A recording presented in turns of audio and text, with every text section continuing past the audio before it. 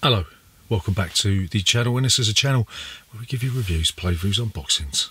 Generally like to talk a lot of bollocks about tabletop gaming in general, and in this video we're going to be talking about an Ameritrash game that was released in 2015. We're going to be talking about Conan, the board game, and in this game you will be taking on the role of characters from the books. You'll be selecting a scenario, you'll be hacking and slashing your way, trying to complete the scenario that will allow you to win the game. So in this video I'm going to be giving you a very brief overview of the rules. We're telling you what we do like, we don't like.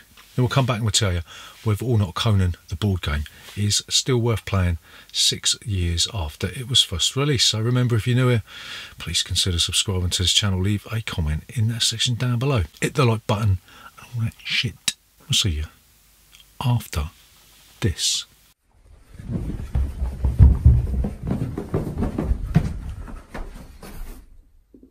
Bollocks! So, Conan, how'd you play this game? So Conan is a turn-based Ameritrash game. It's got loads and loads of miniatures in it. You're going to select a scenario from the overlord book, and then you'll set up the scenario like the book tells you to, right? So this game consists of alternative turns. You'll have the hero's turn, and then you'll have the overlord's turn. This is a 1 versus all game. What will happen is the heroes will take all their turns until either they run out of stamina crystals or they're just fed up and don't want to do nothing else. And then the overlord will take their turn. You'll go back and forth until either the heroes win the scenario or the heroes lose the scenario. So there are 4 different phases in the hero's turn. There is the start phase, you've got the stance phase, you've got the action phase, and the end phase. Each player is going to have a player board that represents their abilities to move, their abilities to manipulate stuff, their ability to re-roll dice, right? So the next phase is the stance phase. This will be the portion of the game where you'll determine whether or not your character is going to be a mean bastard or they're just going to sit back on their arse and rest. What you'll do, you'll move the crystal to either the aggressive stance or you'll move it to the cautious stance. If you move it to the cautious stance, all you'll be able to do is defend, right? So it's something you've got to be mindful of, but in being cautious, you'll also be able to regenerate more stamina. So the next thing that you'll do is you'll go into the meat and potatoes of the game. You'll go into the action phase, and this is where you'll be transferring gems from your stamina pool onto the different attributes on your player board, right? So the first action you can do is the melee attack, where you move any number of crystals from your pool onto the icon, and you'll see that there's a number that tells you the maximum amount of stamina crystals that you can dump on here, and then for each crystal that you put on there you'll receive 1 die of the colour that's listed on your player board, right? So it stands to reason that the more crystals you put on the icon, the more chance you've got of causing a load of havoc. So next thing you could do is a ranged attack. This is the same sort of thing. You put gems onto the icon on your player board, but this time you'll be able to trace a line of sight from the little target in your space to the target icon of the monster that you want to try and cut their balls off. Again, you'll receive 1 die for each crystal that you have put here. So again, the more crystals you dump here, the harder you are going to be. So the next action you can do is the guard action. This is when you are attacked. You can choose to take the guard action. For every crystal you dump on here, you'll get a die and you'll be able to roll it, and you'll be able to take the number of axes that you get away from the attack strength of the monster that's trying to kill you. So the next thing you can do is you can try and manipulate stuff around you. You've got 2 types of manipulation. You've got simple manipulations, you've got complex manipulations. When you perform a simple manipulation, you'll just take a crystal from your pool, you place it on the manipulation space, and you will be able to perform the manipulation action. If you try and perform a complex manipulation, you'll get 1 die for each crystal that you dumped on the icon, and the requirements of the complex manipulation are always determined by what the scenario is thrown at you. So you'll have to look at the specific scenario for the number of axes you're going to have to get, right? So next thing you could do, you could dump a crystal on the re-roll icon. This will allow you to re-roll 1 of your dice, and then you've also got the move icon. If you see you've got a number that's in bold, this is the amount of free movement spaces you get before you're required to dump crystals on that space, and basically you'll just be able to move to an adjacent space. So some of the characters have got access to spells, which is pretty good, right? You'll see that each spell has a requirement of crystals that you're going to have to move onto the spell card, and then you will cast the spell. Funny old thing. So once you've all finished taking your actions, then you'll go to the end phase and you'll move any crystals that you used that turn into the fatigue space on your player board, right? So there is a really important concept called hindering. Basically what this means is if there's enemy figures that are equal or more than the number of friendly characters in the space, then you will lose one axe icon on any action that you are trying to do. Similarly, if you're trying to move out of space, you're going to have to spend more movement points to get out of a space that's got too many enemy monsters in it, right? So once the players have done taking their turns, then it is the Overlord's turn. The Overlord's turn is sort of similar, but it's a little bit different. The Overlord's got this thing called the Book of Skelos or Skelos or whatever. The scenario will tell you to populate the book with certain monsters that are related to the scenario, right?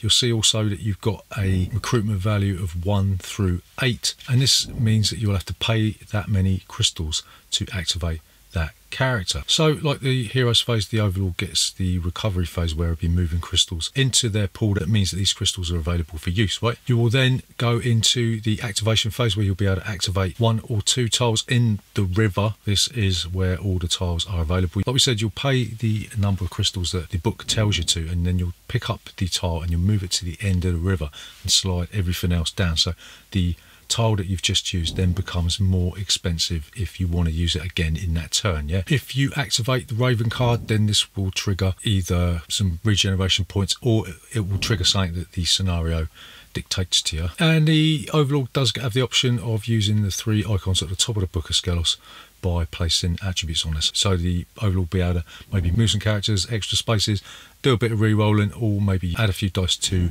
the defense. So combat is really simple in this game. Basically what you'll be doing, you'll be choosing either the ranged attack or the melee attack, and then you'll take that number of dice, you'll roll them, and you'll count up the number of axe icons that are on the dice that you've rolled.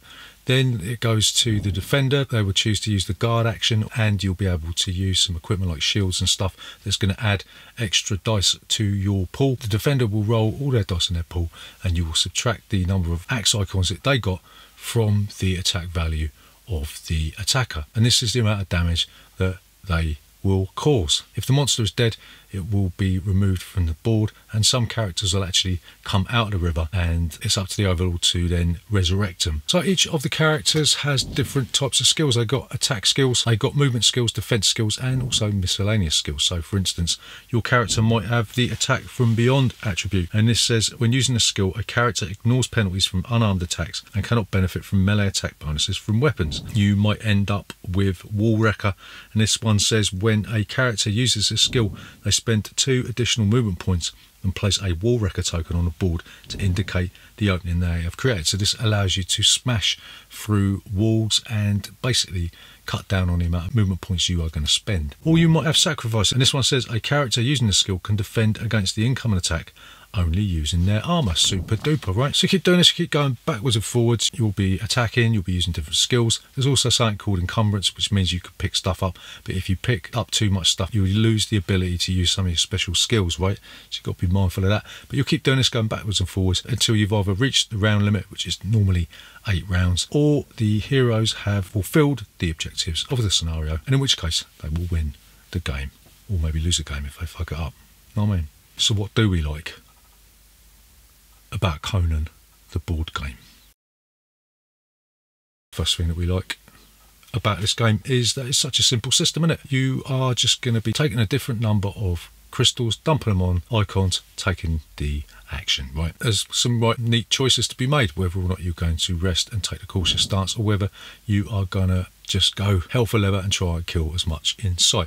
And you do get that feeling like in the Conan books and in the Conan movies, where Conan just goes completely and utterly apeshit and just slices his way through hordes of monsters. That's really well implemented in this game, yeah? So just be prepared for like Shogun Assassin style death. So the next thing that we really like about Conan, that it is unapologetically faithful to its source material. It doesn't leave anything out, it doesn't leave anything to the imagination, and it's almost like it's sticking 2 fingers up at the groups of people that may or may not have a problem with this game. It's about time that some developers just stood up for themselves and said, no, this is what we're going to do. If you don't like it, don't buy it. And Conan has this attitude in spades. It doesn't compromise for anything, and like we said, it's just a case of if you don't like what's in the box, then don't go anywhere near it, innit? So the next thing that we really like about Conan is the minis are really, really detailed. And there's a lot of them. Okay, a lot of these miniatures are just replicas of each other, and you're going to be putting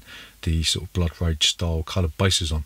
But if you look at the Snake, for instance, it's richly detailed. The Jackal miniatures are also really, really good. And it's just nice to see some sculpts that aren't big blobs of plastic like Project Elite, right? But we've only got the core set of this, but if you look at some of the miniatures from the Kickstarter edition, they're just out of this world. Yeah, for a miniatures game, this really, really is pretty good stuff. So the final thing that we really like about Conan is the Book of Skelos is really, really refreshing. The fact that they've actually chucked this into core set. It could have just been a load of cards that were on the table, but no, they've gone the extra mile and they've actually sculpted a plastic tray that you can use. It really does set the Overlord apart from the other players, right? I also like the way that the river is implemented. You've got that really nice choice of, do you embellish the monster that you're using at that time by allowing it to move more spaces or doing more rerolls, or do you save up the gems so you can activate that character twice in the next turn, right? So it's really, really well implemented. It looks absolutely fantastic, and yeah, Book of Skelos, super duper, right? So what don't we like about Conan? First thing that we don't like about Conan is that the number of scenarios in the core book is admirable, but there's just not enough for each player count. There's only like one scenario for 2 players, and if you want to play with 5, there's only about 2 scenarios that you can try. So this game is geared towards 4 players. It sort of just pushes the other player counts out the way. It just would have been nice to have had more ways to adapt all the scenarios for each player count, rather than just having, you know, say 4 players maximum or 2 players maximum in the book. Yeah, so it's a bit disappointing. So the next thing that we don't like about Conan is that the fact we've got 2 rule books. That really is annoying, because there's some rules that you need to know in the Overlord book and some rules that you need to know in the player book, right? And it just would have been nice to have had the option to maybe put these 2 books together. Just don't really like the flipping backwards and forwards trying to find the rule that you want. And if you add to this the fact that the rule book is quite obtuse with some of its wording, it's not really that clear on what you're meant to be doing and when. And if you add to that as well some of the loose wordings with some of the skills, can be a little bit annoying. So just make sure that you have got the second printing of the rule book, the 2.0 version, because that allegedly does clarify some of the confusion, right? So the next thing that we don't like about Conan is that some of the representations in the game may upset certain groups of people, and that's not a problem for me. I couldn't give a monkey's fuck about that. But if some people in your group are easily wound up by certain representations in games, then this isn't going to be a game that you're going to be able to play with those people, because it can be interpreted as being quite overtly sexualized, or just playing on attitudes that some groups don't find acceptable in this day and age. So yeah, just be aware of that when you're going into this one. Know what I mean? So the final thing that we don't like about Conan is that the cost of this game is really, really prohibitive. If you are picking this up brand new, it's going to cost you a pretty penny, and I'm not sure that there's enough content in this box to warrant that outlay. What we did, we went and picked up the French version, which is largely language independent. We downloaded the Vassal module for it, opened that up, took the spell cards, printed them off, and just put them in sleeves. Yeah, so now we've got a full English breakfast version of Conan, which is really good for the price of, I think it's like 20 quid in a bargain bin. So yeah, happy days. So to summarise, is Conan the board game still worth playing 6 years after it was first released? We're going to say yes, this is an excellent one versus all hack and slash Ameritrash game. It suffers from a distinct lack of scenarios in the core rulebook for varying player counts, and it does contain certain images that certain groups of people may find a little bit difficult to digest. Having said that, it is a really simple and fun game that really doesn't demand too much from its participants, and in my mind at least, there are loads and loads of occasions where you need a game like this just to alleviate the tension caused by all those mind-bending euros that you haven't played since you started collecting board games, you know what I mean? So there you go, that is Conan the board game. Remember, if you're new here, please consider subscribing to this channel. Leave a comment in that section down below. Hit the like button and all that shit. I'll see you next Tuesday.